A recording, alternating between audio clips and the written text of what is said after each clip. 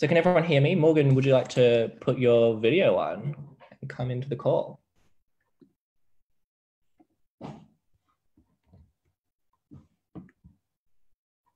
Hello, everyone, and welcome to our Zoom webinar where we're speaking with Professor Morgan Pratchett from James Cook University at the ARC Centre of Excellence for Coral Reef Studies. So people can hear me in the chat, which is wonderful. So my name is David Casalino, and I work for the Australian Marine Conservation Society.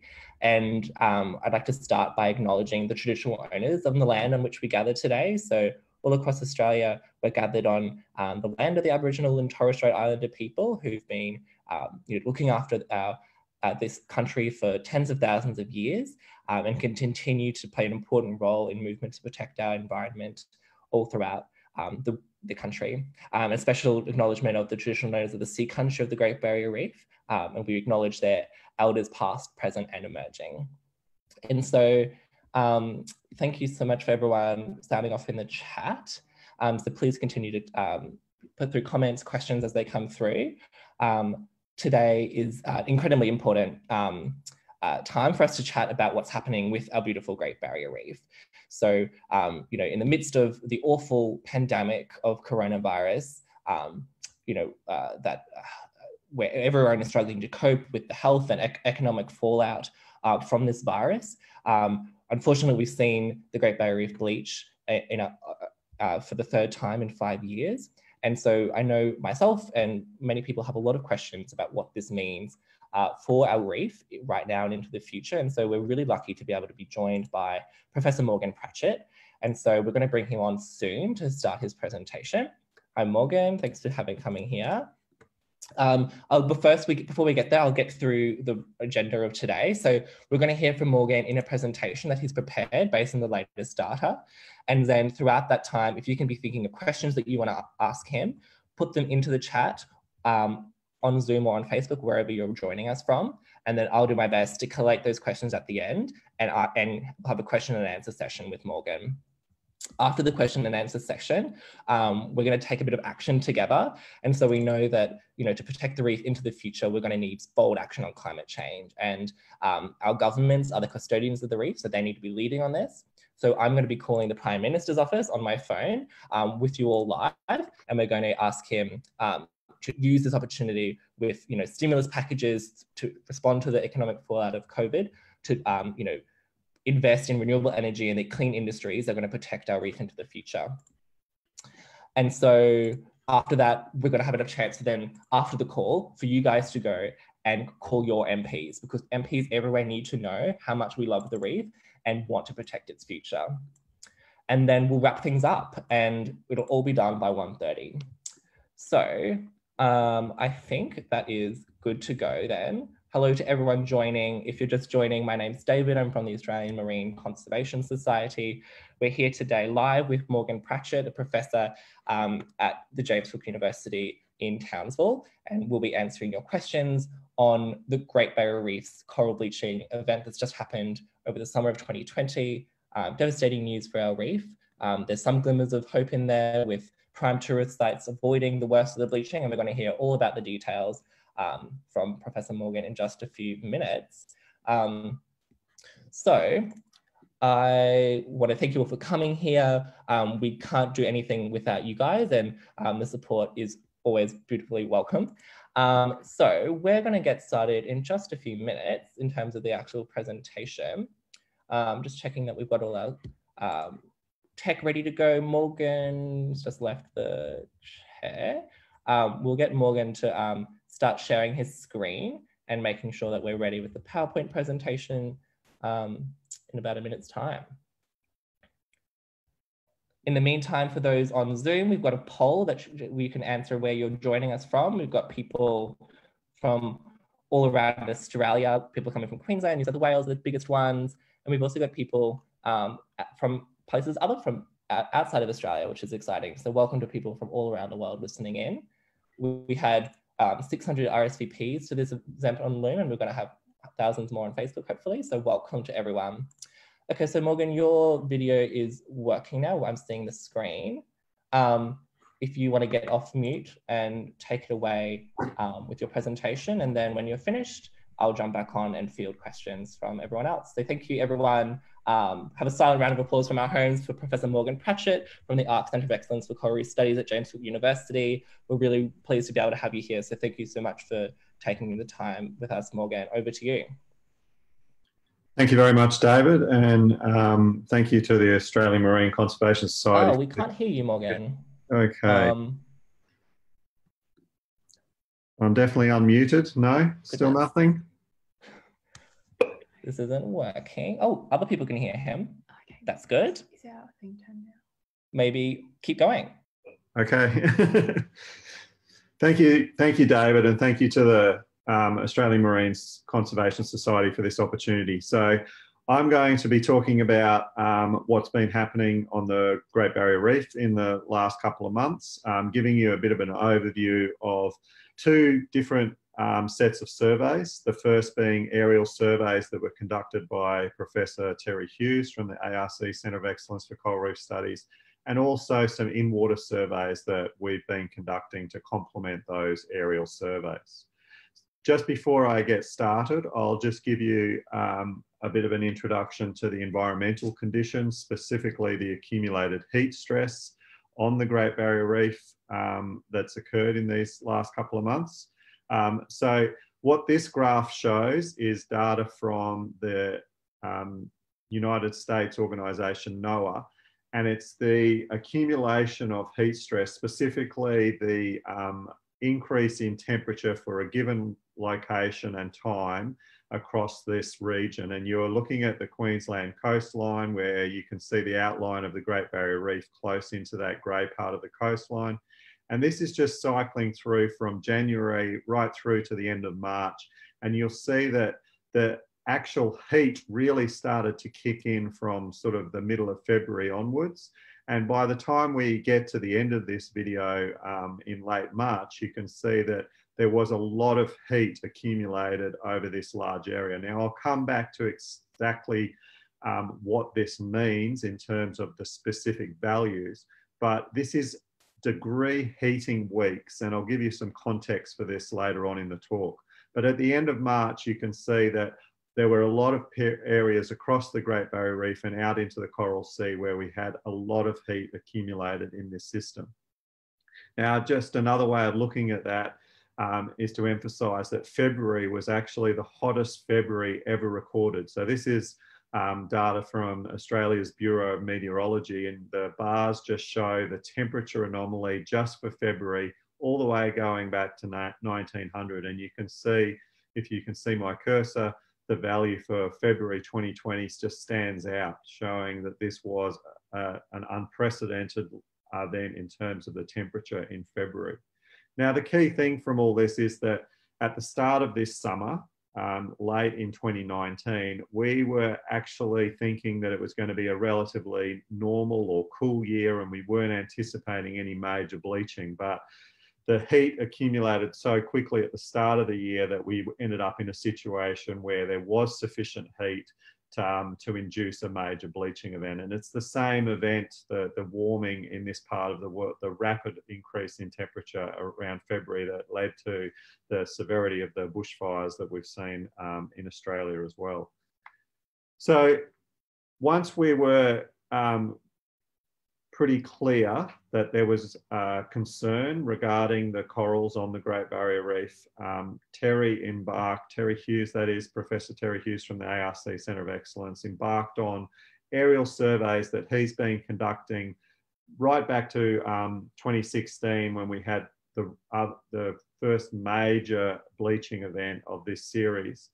And the benefit of doing aerial surveys is that you can just get to so many more reefs. So there's over 2,000 reefs on the Great Barrier Reef, and we can't possibly visit all those reefs within the limited period of time where bleaching occurs, unless you use aerial surveys. So Terry, in the most recent event, flew over more than 1,000 reefs on the Great Barrier Reef, and from the air you can see the incidence of corals bleaching. So this is an image taken from the Keppels, where that very white area on the very sort of southernmost, the bottom part of that reef there is very high coral cover where you can see most of it is actually bleached. So based on this, he scores the individual reefs into 4 different categories. And from that, you can look at the spatial footprint of the bleaching event. We're not going to focus too much on how severe the bleaching was at any given location, but we just divided into reefs for the initial purpose of showing the extent of the bleaching. We look at the reefs where there was virtually no bleaching observable versus those where the bleaching was in the most severe category. Now, just to give you some context, these are those maps that were created for the events in 2016 and 2017, again, based on the same aerial survey methodology and also conducted by Professor Terry Hughes and also James Kerry, now at the Great Barrier Reef Marine Park Authority. And the red spots on these maps show the reefs where bleaching was most severe, whereas the green dots show the reefs where there was no or negligible coral bleaching. Now, I'm sure you're all familiar with the patterns as they were reported in 2016 and 2017, but in 2016, the bleaching was really restricted to the areas north of Cairns. In 2017, the footprint of the areas that were most severely affected by the bleaching then was slightly further south, mostly between Cairns and Townsville. I will draw your attention, however, to the lack of red dots in the southernmost part of the Great Barrier Reef. So all these areas right down south in the previous major mass bleaching events in 2016 and 2017 were largely spared from any major bleaching effect. So I'll now show you the results for 2020. And so this is the latest graph, the latest map. Terry literally only finished doing these surveys in the last couple of weeks. The surveys both in the air and in the water were conducted over 2 weeks in late March. And straight away you can see that the footprint of the bleaching is quite different. So fortunately, many of these areas that were worst affected up in the northern parts of the Great Barrier Reef have been spared this time. But we do, for the first time out of these 3 events, see severe bleaching on reefs in the south. Now, in this event, severe coral bleaching has been recorded across the entire length of the Great Barrier Reef. So that makes this the most widespread of the 3 bleaching events. Now, there's clear differences in where the bleaching was most severe. And the fortunate thing you can see here is that in some of these places, such as the reefs off Cairns, there's been relatively little bleaching in the most recent event. So that's the areas where a lot of the Cairns-based tourism and also the operators out of Port Douglas rely on. And so those areas were largely spared in this latest event, but they were quite severely impacted in 2016 and 2017. But since that time, there's been some recovery.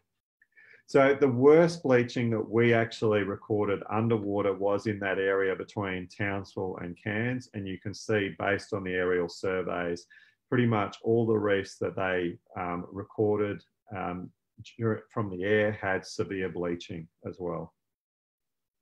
So moving to what we witnessed when we went underwater, this is a video taken from Yamakutta Reef, which is just north of Townsville. It's a mid-shelf reef. And this is a video that I took on the 23rd of March, one of the last reefs we visited before we had to come back to Townsville. And what you're seeing here is a lot of either white or pale coloured acropora corals, which are clearly showing signs of bleaching. So some of these corals stand out that they're still colourful, but they're not the rich, dark colours we expect of these corals. So even when you're seeing these pale colours, it is a clear sign of stress. So based on this, you can see that the majority of these corals, I know that this video is just taken from the top of the reef, are showing signs of bleaching. And in particular, all the branching corals, which belong to the taxonomic group we refer to as Acropora, are pretty much bleached. Sorry. Oh, sorry about that. Just trying to get to the next slide. Okay, so the important thing I need to emphasize is that so far, all we have documented for 2020 is the extent of actual bleaching. Now, what I'm showing now is the data going back to 2016, which shows the actual change in coral cover. So this is coral mortality attributable to those bleaching events based on surveys that were conducted during the bleaching in early 2016 and comparing the amount of coral we get on those same reefs at approximately the same locations through to the end of 2016. So this is the actual measurement of coral mortality. And remembering that the bleaching was most severe in the northern parts of the Great Barrier Reef during that particular year of bleaching, you can see that in those areas that were worst affected, we had coral mortality up to and exceeding 80% on some of those reefs. So given the severe bleaching this time is largely in the south, we might expect to see similar levels of coral mortality in some of those other places where we've seen severe bleaching at this stage, but it's really too early to tell how much coral might be lost due to this recent event. I will, however, point you to this data, which is one of the outputs from a paper, one of many papers that Terry and the group published as a result following the 2016 and 2017 bleaching events. And what this does is relate the amount of mortality to the extent of the accumulated heat stress, so that degree heating weeks that I talked about previously. So if you just look at the plot on the far left there, we look at the amount of mortality just recorded during the actual bleaching event, and there was still some significant mortality recorded when we did the bleaching surveys showing the severity of that event. But then the second plot looks at the change in coral cover. So this is a more accurate estimate of the overall coral mortality related to the bleaching events. The figure labelled B is relating it to the severity of the bleaching in terms of the proportion of corals that bleached, and the figure on your far right is relating it to the degree heating weeks. Now, you can see that once you get above about 6 degree heating weeks, there is the potential for some significant coral loss occurring as a result of those events. So just bear in mind that there are a lot of areas on the Great Barrier Reef and out into the Coral Sea that have experienced well in excess of 6 degree heating weeks in 2020. So we do expect to see a high level of mortality on some reefs. So based on that, and I know this is just a very preliminary overview of this data, remembering, very sorry, remembering that this data has only just been collected, we are envisaging working this data up as fast as we possibly can and hope to produce some more rigorous peer-reviewed papers towards the middle or end of this year. But based on what we're seeing so far, and remembering this is now the 3rd major mass bleaching event affecting the Great Barrier Reef in just the last 5 years, the conclusions that I really want you to take away from this are that coral reefs, and especially the reef-building corals, are obviously extremely vulnerable to elevated ocean temperatures, as evidenced from the widespread and severe mass bleaching event. Now, sorry, I don't know what's happening there. The recurrent episodes of mass bleaching that we're seeing, you know, this is now the third bleaching event in just 5 years. So the time between these major disturbances is literally just a few years.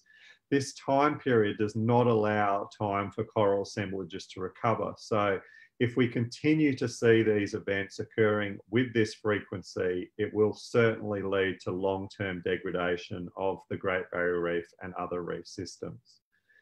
And so based on this evidence, we can really now point to the fact that climate change is the foremost threat to coral reefs. There are a lot of other pressures affecting the reef, which also we need to continue to focus on addressing.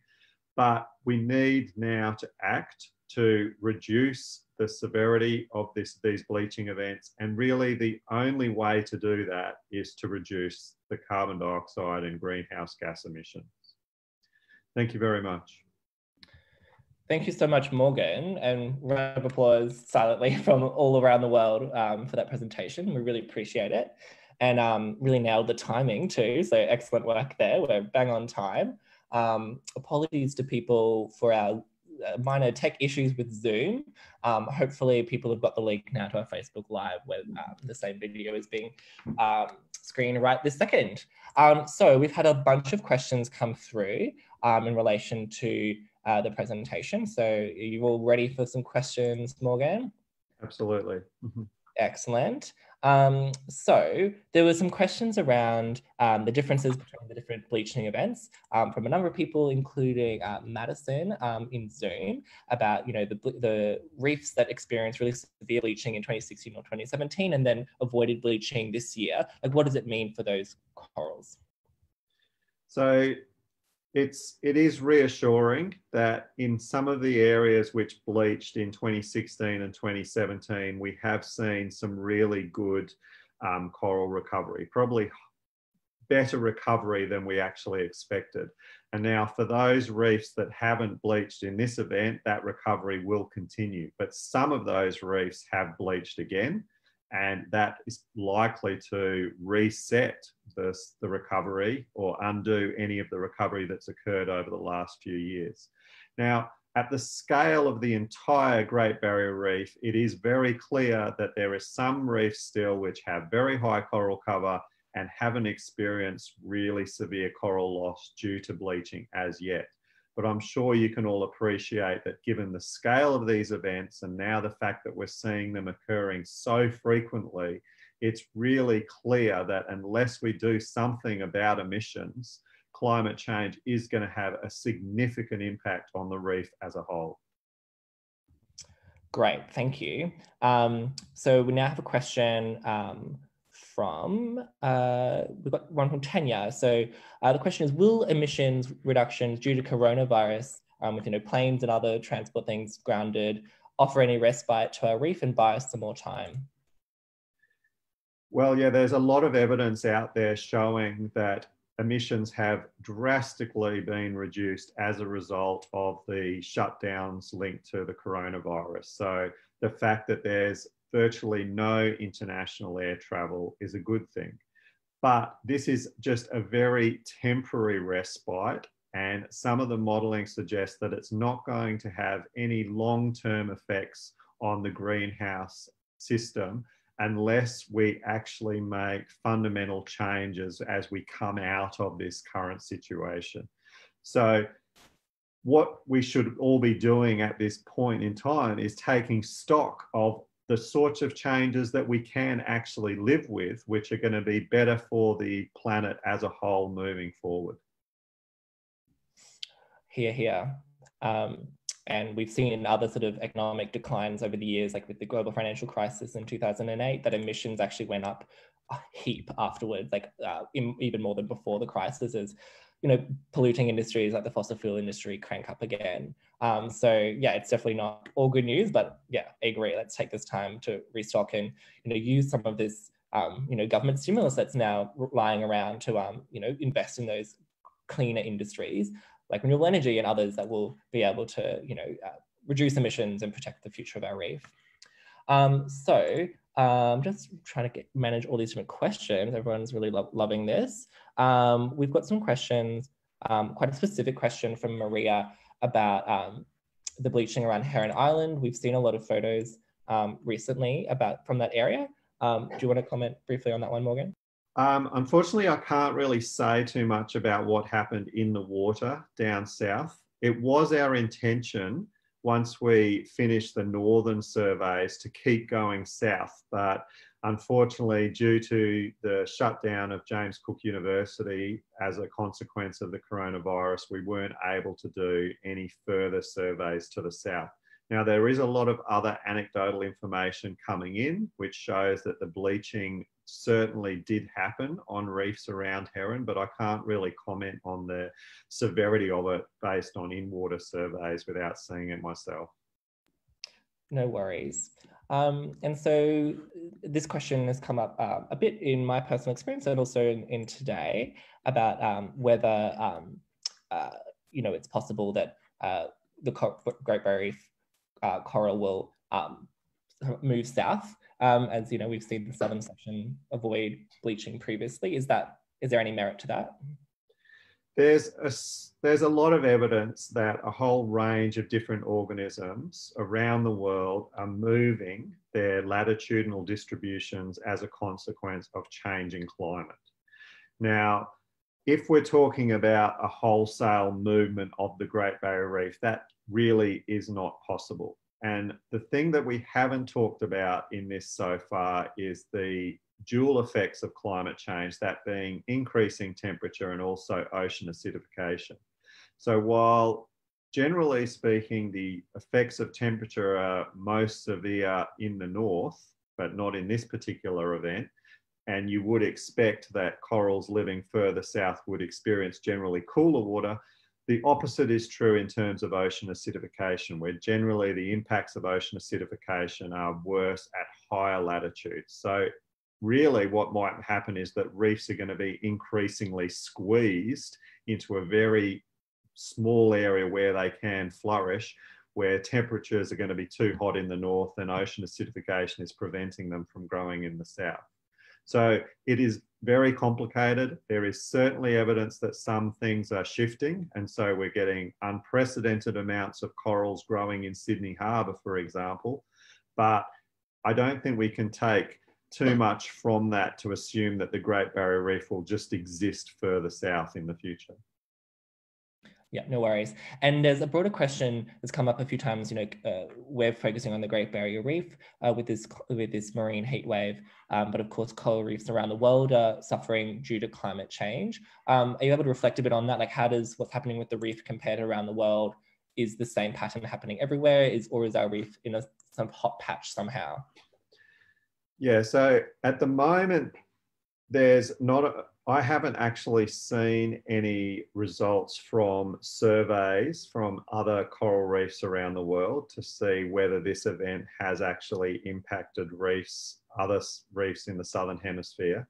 If you look at the temperature accumulation based on those NOAA satellite images, it did seem that it was very patchy around the world. So in the previous 2016 and 2017 events, virtually nowhere in the world was spared. We know that there were some small areas of reef, for example, the southern part of the Great Barrier Reef, which escaped, but it was a very widespread event. But also be aware that this summer is not over by any means. It's reassuring to see that the temperatures are cooling down on the Great Barrier Reef and in the Coral Sea, but it's all due to sort of complexities in the weather, and it's probably very different in different parts of the world. Great. And so Jake has a great question in Zoom, seeing if you can debunk some myths that people have talked about in terms of other causes of coral bleaching. Like, I know that coral bleaching is a generic stress pattern in corals that can be caused by other things, but on a mass scale, can things like rainfall, sunscreens, other forms of direct pollution, can they cause these sort of mass coral bleachings, or is it just temperature and climate? Yeah, so you're right in that bleaching is a common stress response among corals and other zooxanthellate organisms to virtually any stress. But I would argue that when you're seeing mass bleaching on this scale, really the only viable explanation for that is a large scale change in the overall temperature.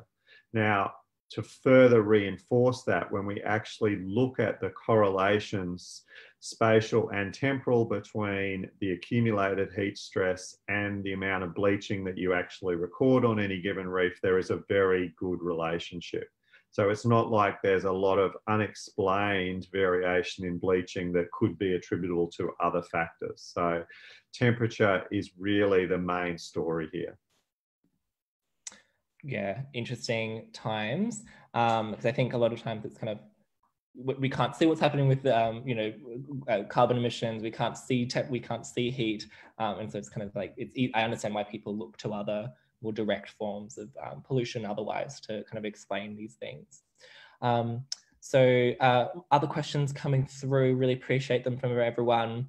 Kind of more kind of questions about specific biodiversity questions from some types. Like Yvette has asked whether reefs that go through bleaching and survive, whether they're kind of inbuilt with some sort of enhanced ability to survive warmer temperatures. And there was another question from someone asking about whether there were specific species of corals that do better under stress than others. Yeah, so those are very good questions. Now, we have actually even worked on that ourselves and shown that on a reef that has experienced bleaching, when it experiences the same level of heat stress subsequently, the level of bleaching that you see the second time round is much, much lower.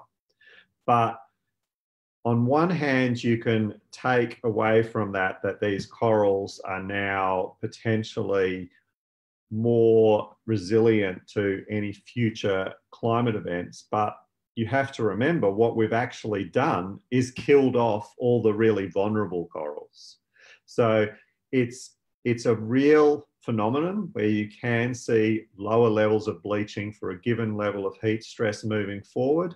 But in order for that to play out, generally what's happened is we've driven a lot of the really vulnerable coral species to extinction. So it's not actually a good news story in that sense. But there are going to be a bunch of corals which are much more resilient and much better able to withstand these high temperatures that will come to dominate on reefs moving forward. Now, we often assume that they're going to be the corals which are the last to bleach, but remember that some of the really robust, massive corals, which only bleach during really, really extreme events, are quite slow growing. And so really what might also happen is it's the really weedy corals that can just bounce back after these bleaching events that could become more abundant. Now, I know that doesn't directly answer your question, but I would say that coral communities are changing as a consequence of changing environmental conditions, but the specific makeup of who's going to be the winners and who's going to be the losers is a little bit complex, and it depends on both the frequency and also the severity of these disturbance events moving forward. Thanks, Morgan. Got a question about the fluorescing corals from Chris on Facebook, noting that there's a bit of community confusion about what the changing color means. Is it good? Is it bad? What's it mean in terms of the microalgae? Could you tell us more about that process?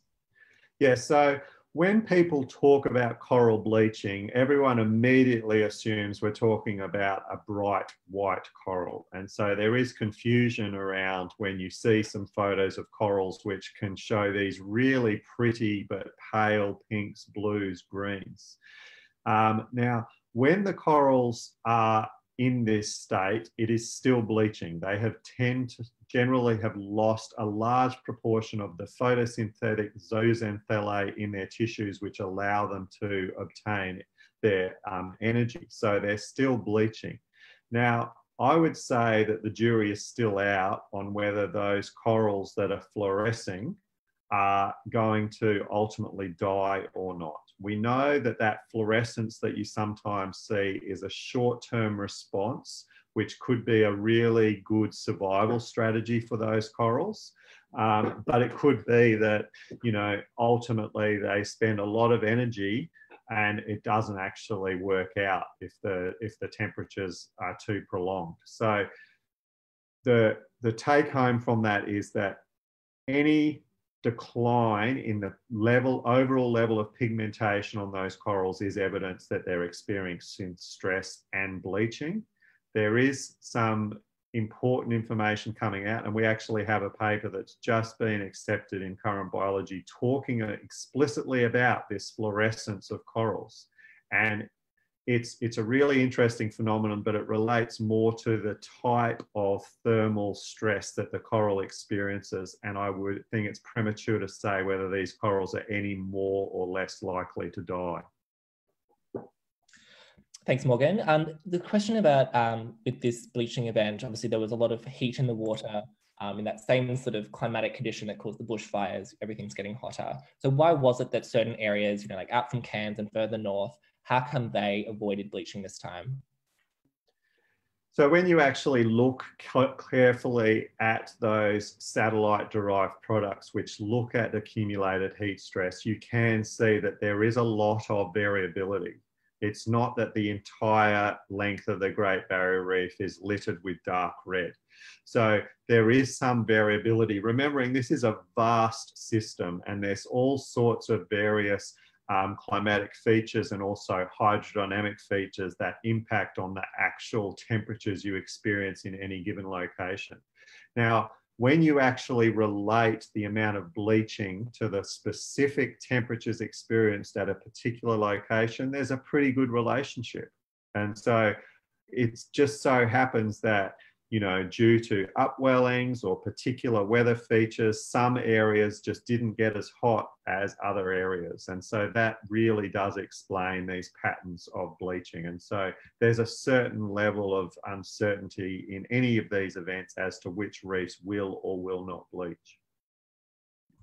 Thanks, Morgan. And so we know that bleaching doesn't necessarily mean that the corals die. So when will we know more about, you know, the severity of this bleaching in terms of mortality for corals? Yeah, so on one hand, we can use the information that I showed you from the 2016 event to show that when you experience the level of bleaching that Terry has shown at those more severely affected reefs, there generally is a high level of subsequent mortality. But what we need to do to really document the mortality is actually go out in the aftermath of these bleaching events to actually go back to the same locations where we did the in-water surveys and look at the actual level of coral loss. Now, at this stage, I'm planning to do that, but who knows how long the shutdowns due to the COVID-19 might happen. We might not get that chance to do that, but at some point later in this year, I hope to go back to those reefs and actually provide that information on what level of mortality did occur on these reefs. Yeah, that'll be super interesting. I'm looking forward to hearing that, and hopefully that temperature due to that cyclone system that didn't cross the coast will mean that corals will cool down and we have minimal mortality, but obviously we'll wait and see. So a question from Isaac on Zoom is about management practices that can help provide, maintain reefs for the future. Like, what are the future traditional and contemporary management practices to maintain the reef? You can reflect on that. Yeah, so the foremost thing I want to emphasize is that given the recurrence of these major mass bleaching events, which are unequivocally linked to climate change, our foremost strategy has to be to reduce global greenhouse gas emissions. That's not to say that in particular locations there aren't a lot of other major direct anthropogenic pressures on the reef, and we need to uphold all the excellent management actions that are already in place, such as, you know, the zoning on the Great Barrier Reef, which really restricts certain destructive activities and exploitative activities in certain areas. We need to uphold all of that so that we give the reef the best chance to bounce back. But unless we address emissions, we're going to see recurrent mass bleaching like we've seen in the last few years, and that is going to lead to an overwhelming decline in the condition of the Great Barrier Reef and reefs globally.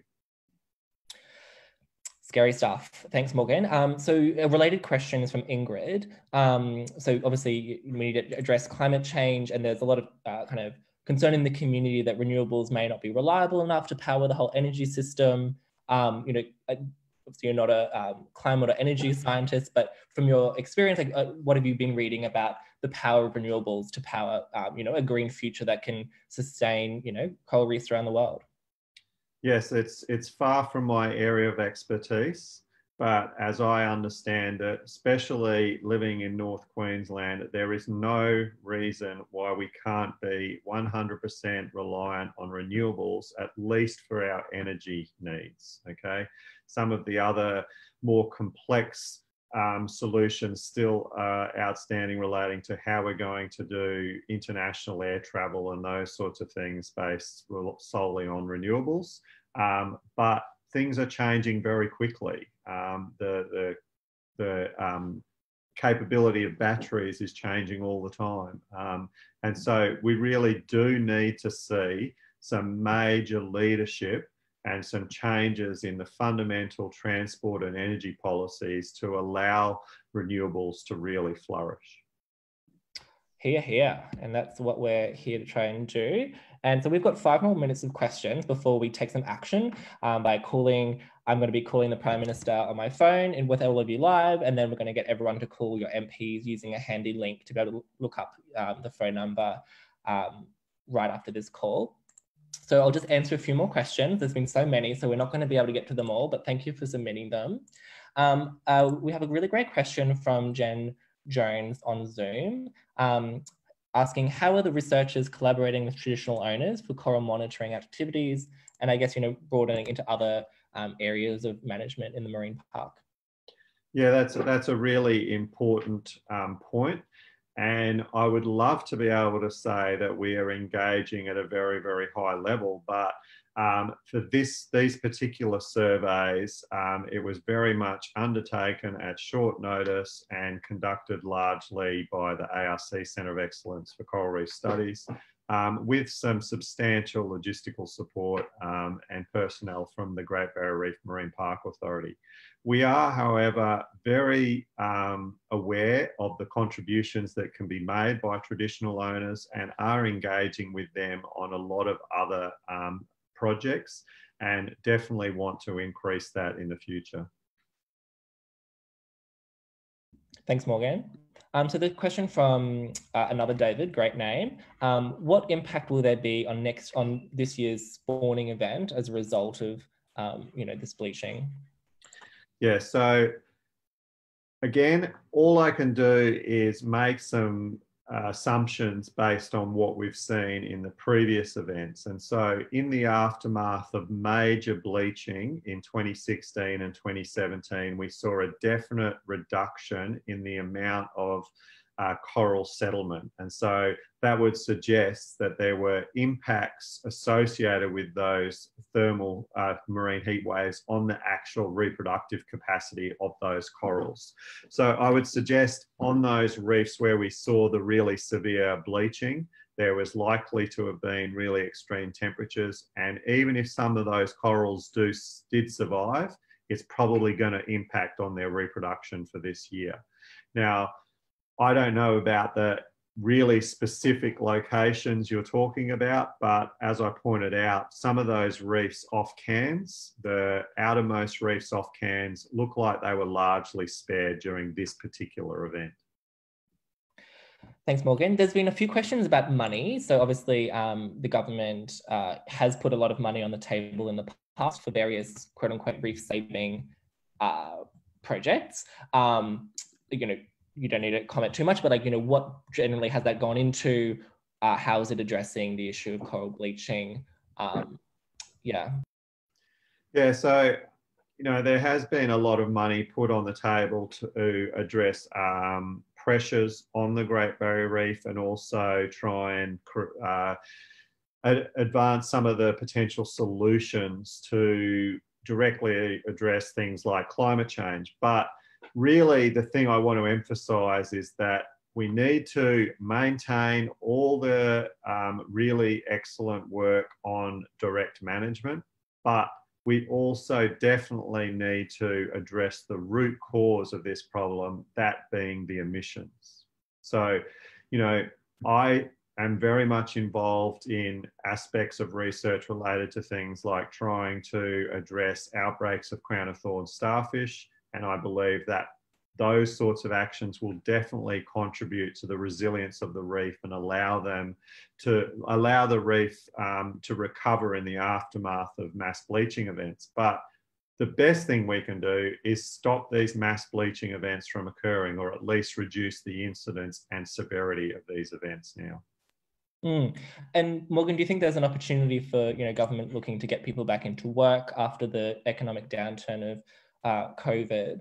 Like, do you think there's opportunity for those sort of job-rich activities, whether it's in monitoring or kind of thoughts? Is there areas for this kind of like blue jobs to come from this sort of funding, maybe? Yes, I think, when we're talking about reinvesting money and we recognise that the Great Barrier Reef is one of our most important natural assets, then we need to think of things which will be a win both economically and environmentally. And so exactly as you said, let's be a little bit more conscious of the green aspect of the jobs that we're promoting moving forward. Great, thanks, Morgan. So we have come to the end of our Q&A section, but the webinar isn't over, so stick around. We're going to be taking all the sort of devastation, sadness from this kind of presentation. Obviously, we all love the reef and we want to protect its future, and we're not going to be able to protect it unless we take action together. And so obviously the mining and burning of fossil fuels is the culprit here, and the way that we, manage to phase that out and embrace the clean, renewable energy future is by using the democratic power that we have to pressure our politicians to do the right thing. And so politicians, like any of us, are subject to pressure. We've been able to get lots of wins over the years from, banning the dumping of dredge spoil into the Great Barrier Reef Marine Park when it was already approved. We've been able to, stop new coal ports that were going to be really harmful to inshore reef areas. And so we can get the strong climate policies that we need, but it's not going to happen unless we, apply lots of pressure. And so what I'm going to do now is call up the Prime Minister's office, and we're going to convey the message from the hundreds of people on the call right now. And then what I'm going to get to do is share a link so that you can all, after this call ends, call your local federal MP.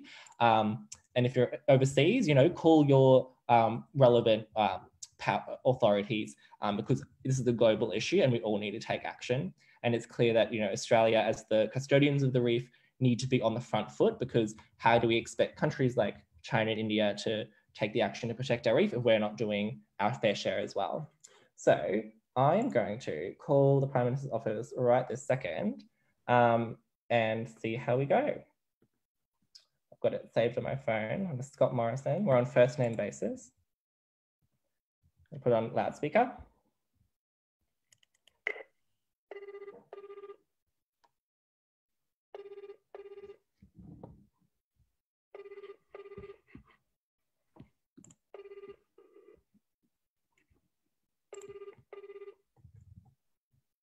Good afternoon, Prime Minister's office. Hello there, my name's David. I'm hoping to pass the message on to the Prime Minister.